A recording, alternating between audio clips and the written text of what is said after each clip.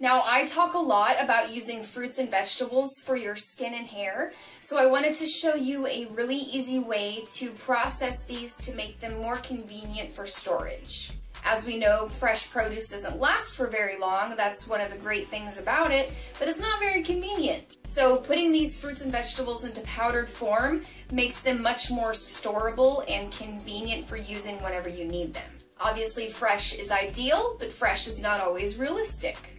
There are lots of different ways that you can dehydrate fruits and vegetables. It depends a lot on how hard they are and their water content. So we want to break the fruits and vegetables down into the smallest pieces that we can before we dehydrate them. That way they'll be really easy to process and grind down into a fine powder.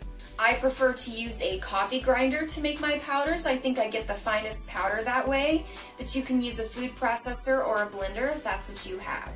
Now, if you don't have a dehydrator, you can definitely try this technique in your oven.